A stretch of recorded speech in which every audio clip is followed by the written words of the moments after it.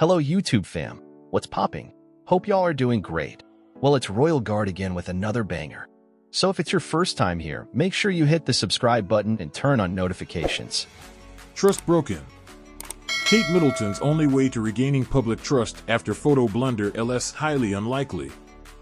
Regaining trust is a big hurdle for Kate Middleton, but there's a way, albeit a highly unlikely one, she can do it.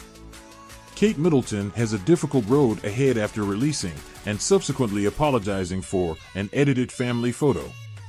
According to an expert, the Princess of Wales, 42, has one option for regaining the public's trust.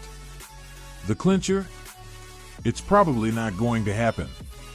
Ahead, details on Kate's Photoshop fail seen around the world and how she can repair the damage.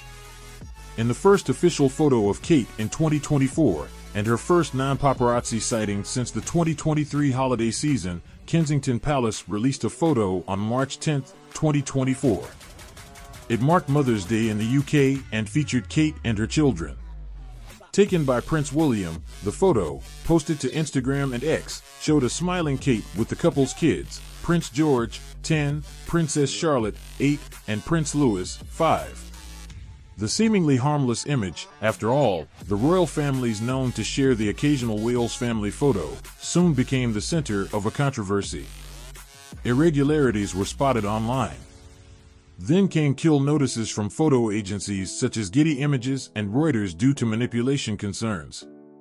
Finally, on March 11, 2024, the palace issued a brief statement from Kate, who owned up to editing the photo. Like many amateur photographers, I do occasionally experiment with editing, she said. I wanted to express my apologies for any confusion the family photograph we shared yesterday caused. I hope everyone celebrating had a very happy Mother's Day, she added, once again signing off with C for Catherine. Nick Eade, a brand and culture expert, believes the photo editing controversy has Kate and Kensington Palace in a particularly tough situation.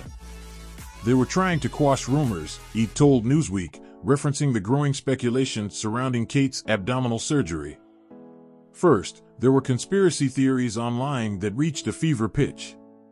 Then, the first 2024 sighting of Kate came in the form of a paparazzi photo showing her in the car with her mother, Carol Middleton. And now the first official photo of Kate gets called out for editing.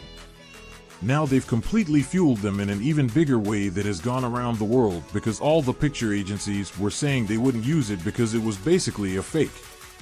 It's really tough for them, there's no way back, he continued. The only way forward is to kind of explain themselves, which they've tried to do. But people aren't buying it because the palace now aren't going to reveal the actual original image. It's all about trust. There's no way back unless she, Kate, makes a personal appearance before Easter, which I don't think she's going to do, Eade concluded. In their initial announcement of Kate's surgery, Kensington Palace said she's unlikely to return to public duties until after Easter, or March 31, 2024. For now, Kate's continuing her recovery at home in Windsor, England, with no official date set for her return to royal duties.